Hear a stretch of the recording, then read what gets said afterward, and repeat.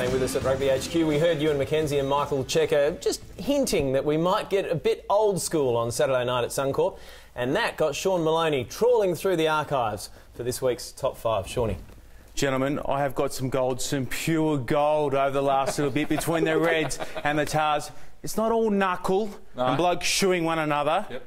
There's some serious rugby in there too. Let's take a squiz right now, kicking it off with number 5, our most recent addition just last year.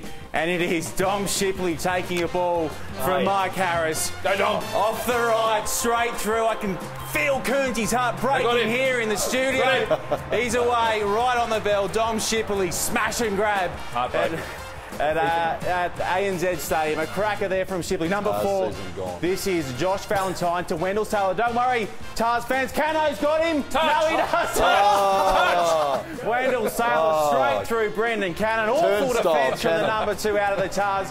The big Dell's away. What a try at the SFS. He lacked confidence. He needed Look at the bottom of the screen. Look at the replacements. Cannon gone just a minute later. Number 3, Wycliffe Parley, Suncorp Stadium. You need an elephant gun to bring down Cliffy. That close to the line. The Reds didn't have one that night. That was on the hooter. A last minute bit of heroics from big Wycliffe Parley. Number 3. Number 2, one of my favourites. Here's Damien Smith launching a preemptive strike on behalf of female sports journos the world over on David Campese. Looking for a bit of shadow boxing. Campo caught this or don't. That would have stuck. This is my favourite though. This is my favourite. Number 1, I'll just let the pictures and the sound do the story. You both, I want you both to go and get fixed up. How we both happy? Go and get fixed up, both of you. No, pouring out of both of you. Off the field. Both of you, fix it up off.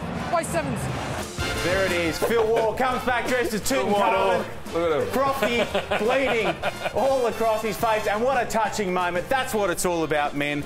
Reds, Blues, toe-to-toe, but a warm embrace at the end. Did they kiss? I think they may have. Almost. A little bum grab around the No one back. else had kissed him. Look like that. Oh, the Damien Smith, David Campese. I mean, that is perfect winger stuff. Throw a punch and miss. Love it. Well, I like Dom Shipley because the Tars had that game and they kicked the ball away and the Reds played the full 80 minutes. Hang on, you can't lose because you've played for every Super Rugby side. You've played for all Rugby's or the Rebels. You've even played for the Kings and they haven't started yet. He's coming out in a touch.